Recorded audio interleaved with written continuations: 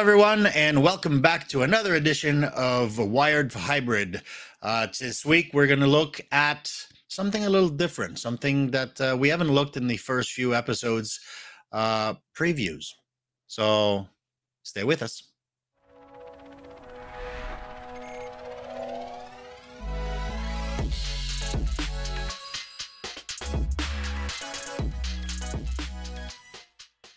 Hey, Michael, how you doing? I am doing well, Pierre. How are you doing, my friend? I'm doing good, but I am wondering what's going on with the Azure updates where Azure Networking is not announcing anything this month. I don't know. Maybe, it's hard to say. Most people, this is the beginning of their fiscal year. This is the middle of our fiscal year. And, Yeah. Perhaps they didn't pay the squirrels, or it could just simply be that it's the beginning of the year. People are ramping up from, a lot of stuff was delivered last fall with Ignite.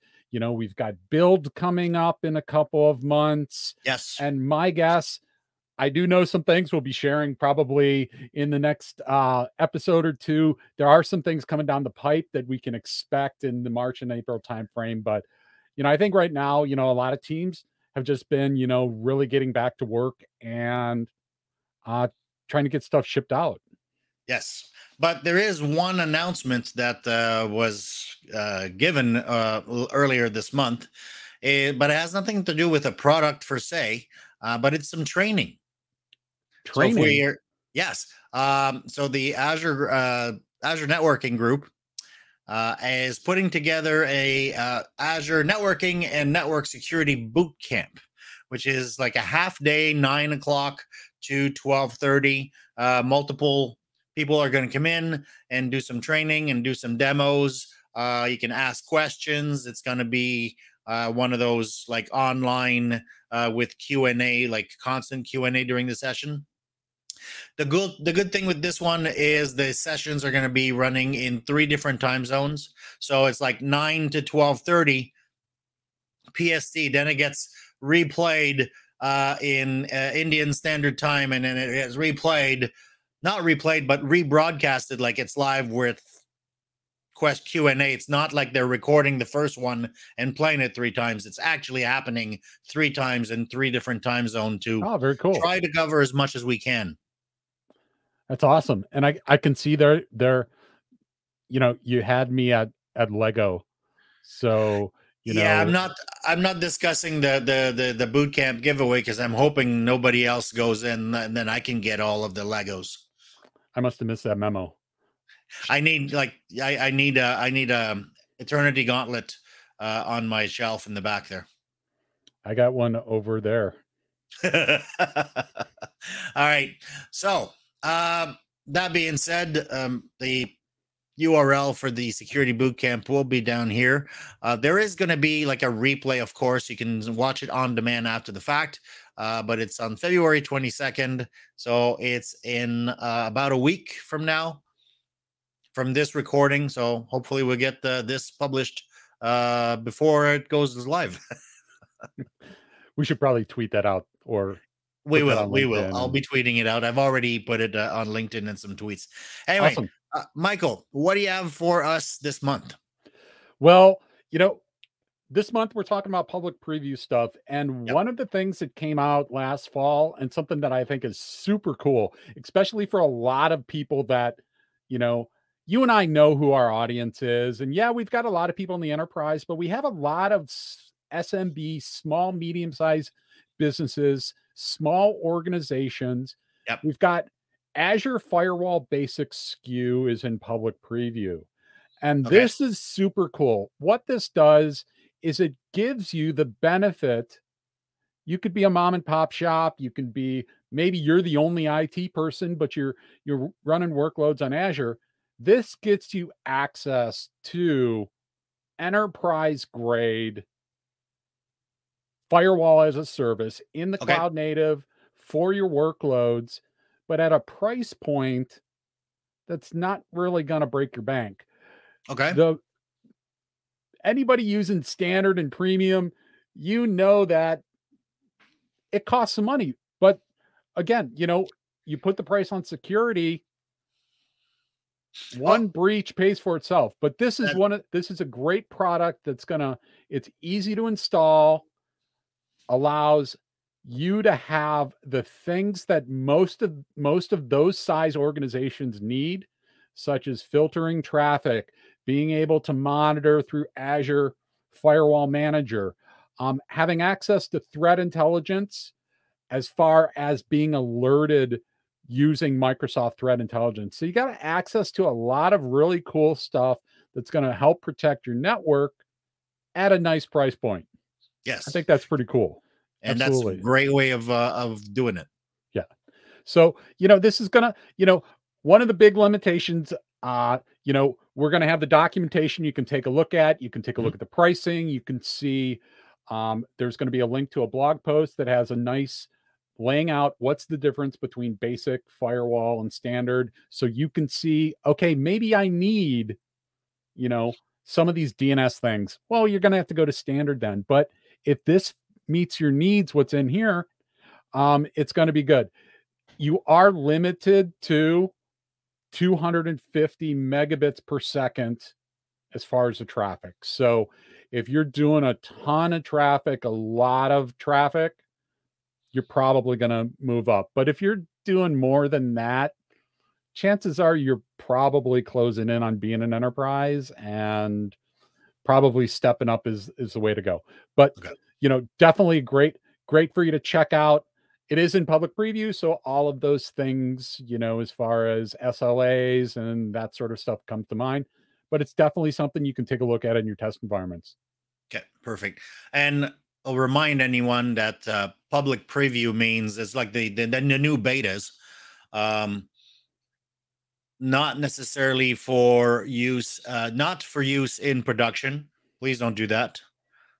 This is for testing, for proof of concept, for trying out, making sure that it will fit with you, and to allow you a mechanism to give us feedback onto this beta or preview service of whether or not it's running in your environment and what we could do to make it better. But right now, you mentioned SMB, so that kind of leads in. It's almost like you're leading into my own point.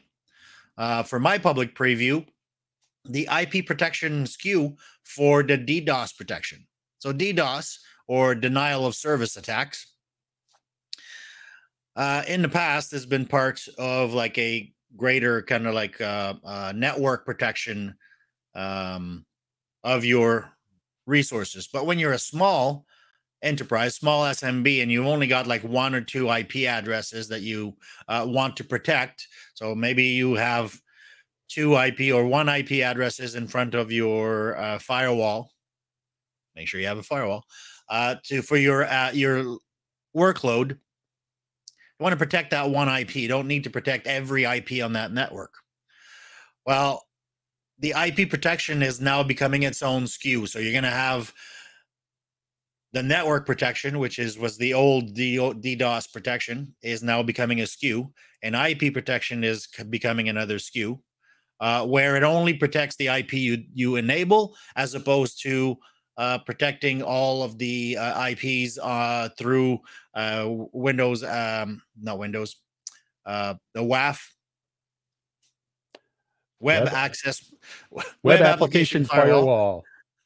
Had a brain fart there for a second. Popped the clutch, and anyway, so that's becoming available or in preview right now. So it provide DDoS protection for individual IPs, protecting your entire organization, or just 1 IP is up to you. Back to giving you more power, and of course, as we mentioned with your first point, at a different price point. Yeah, very cool. I think this is going to fit really, really well in for that, small, medium-sized businesses. Even I can see some, some larger organizations that may use that, because they might, as you said, they might not have a ton of workloads, and they might not have to do these. This allows you to be more granular and to be able to fine tune that. I think one of the things that we're kind of seeing, we've seen this in some of the GA stuff we talked about in the public preview. we're really seeing Azure start to move out its features. Is that okay? It starts with one area, and then, you got your standard, you got your premium. But, for a long time, we've heard that SMBs have felt like they're not on the bus, that we're not thinking about them. Yeah, we've been thinking about you for a long time. It's just a matter of getting to that point where those things can be rolled out. And I think we're It's just starting to see fine a lot. tuning. It's just Yep, fine tuning. A lot of it is based on your feedback. absolutely. So comment below. We'll make sure to pass it on to the product group. Absolutely. All right. So So what's your third item, or my your third second item? The third item. so my third item is now in public preview. You no longer have to log into the Azure portal to be able to use Azure Bastion. So we have Okay. the public preview release of Azure Bastion supports what's called shareable links. And this is pretty cool for a number of reasons. Yep. So basically what this does is creates a link. You give that link to people, and then they can connect to your VM workloads, and they don't have to go into the Azure portal. Yep. You might be saying, well, Mike, why can't I just log in the Azure portal? Because we don't want everybody logging into the portal. We don't want to give them the access. This way, you can give more people secure access into your VM workloads and maintain the security of your Azure portal. So it's not just your VM workloads. It's your on-prem machines as well. We've on IT Ops Talks, and link below, we wrote an article on how you can use Bastion to kind of simplify remote access, not only to your cloud workloads, but to anything that you're running on-prem, as long as your on-prem environment is connected to your cloud environment through some kind of express route or site-to-site VPN. Yep. So super easy to set up. Couple caveats. You need to be running standard version of Bastion. Yep. So if you're running on basic, you can do an upgrade of that. So it's going to be browser based. So it gives you access to RDP and SSH, which is super cool. Mm-hmm. I will throw out the warning here. Okay, public preview. If you turn Bastion on, it's on, and it's pricey. Yes, Not that it's not cheap. worth it for your organizations to be secure. It totally is. But if you're just playing around with this and you turned on Bastion and you got some VMs and then you go on vacation and then like a month later, you're going to get a bill. Chances are you're going to have a bill. So if you're just playing around with this, want to check it out, install Bastion into the virtual network where your resources are, play around with it. And if you're not going to use it anymore, delete them all. And hot tip here, put them all in the same resource group. Every time I do a demo, I put everything in the same resource group and I delete the resource group, and 99.1% of the stuff will get deleted. There are certain things that very few though. They're very few, but for the most part, that's the best tip I have for organizing your resources by resource group, and then go to town. So resource groups is nothing more than a collection of resource that share the same life cycle. So you spin them up together and you destroy them together, you update them together. It doesn't mean that an entire workload needs to be in one resource group and another workload is going to be in another resource group. You can if you want, but it's how you organize your resources so they share the same life cycle. It's easier that way. Absolutely. So what? Very cool. What else you got for? What else you got for us? Actually, the Bastion. I've written a bunch of stuff, and I've got one in my demo environment, and it saves me tons and tons of time. My last item is Azure Resource Topology. When you're looking at Azure Networking, you go to the portal or you go to like PowerShell or CLI, and then you have that list of resources that are available to your network or on your network, or that has an IP address, or that are connected, they're associated with the NIC that's connected to. it just becomes really, really hard to define or to visualize how you can, like, the interconnection between this resource and this resource. And am I jumping from one resource group to another? Is there a network security group on that subnet versus that subnet, or all of that? Because it was never really designed to be like visual, Yep. and we get that. That's a blocker. So now, with Azure Network Topology or Azure Resource Topology, it allows you to visualize all of your network, but across resource groups, across subscription, and it just gets you a better experience for inventory management, for monitoring, for healthy, to see whether or not you've got healthy environment. Like, it's if one machine is having an issue and you're monitoring it as part of the topology in Network Watchers, for example, it'll come out and say, like with a little red X in the visualization, that Nice. one's having a problem. That's super cool.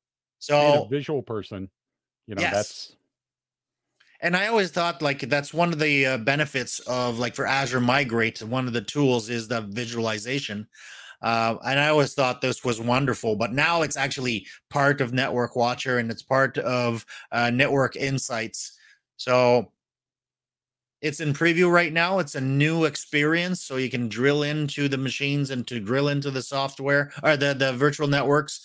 You can see them in greater scopes, where for some in the past it was like only within a virtual network or only within certain location. Now it's a lot more comprehensive in terms of visualization. So something to look at. If you're running virtual networks, lots of them in different subscriptions, different resource groups, take a look at the Azure Resource Topology, and I'm sure you will find it as useful as I have. Awesome.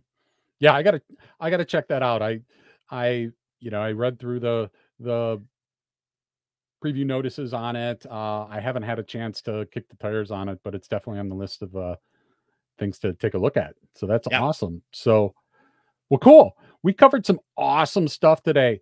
So one other thing I wanted to, just kind of throw out is one of the things we did talk about public preview. It is not production, and things change. As you probably know, like the Azure portal, which changes like almost every week, stuff in public preview are going to change based on the feedback that we get from you and other people that are running this, what works, what doesn't. So use this as a way to be able to see whether you think this is going to fit in your organization, but don't build anything specifically based on a specific thing that it does. Yes, generally, because we can't guarantee it's still going to be there in a month or 2 months or 3 months. Yep. And that's the same way with any beta. And the other thing I just wanted to mention, remember, subscribe, hit that like button, share with your friends, and make sure to check out the docs that we have associated with it in the show notes, because that's where you can find all the great information about all of these. That's right. And if something does change in the preview, it'll be documented in there. So absolutely. Go to there, bookmark it. If you're working with it, go back and check if it's new. You'll find it very useful. Awesome. All right. Well, thank you, Michael, for taking the time with me to go over those previews this time. And then maybe next month, we would have an actual GA announcement. But for now, hopefully I'll see you next month in the cloud. We'll see you next. Cheers.